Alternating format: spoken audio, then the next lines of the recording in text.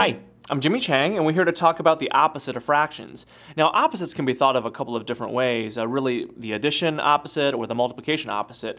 So let's talk about both, and then we'll go from there. Now, when it comes to addition opposites, oftentimes we're talking about the number that's opposite in sign. So if you have 3/4 as an example, the addition opposite of 3/4 would be -3/4. Or if the number was negative, if you have negative 10 over 11, the addition opposite of it would be positive 10 over 11.